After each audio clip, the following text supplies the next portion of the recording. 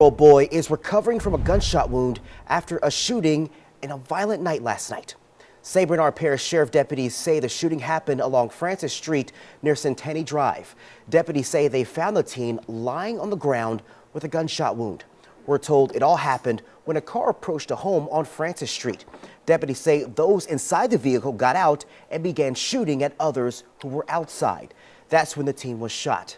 A neighbor tells WDSU that lately he's noticed this usually quiet neighborhood is getting some unwanted activity. He says neighbors are now sticking together.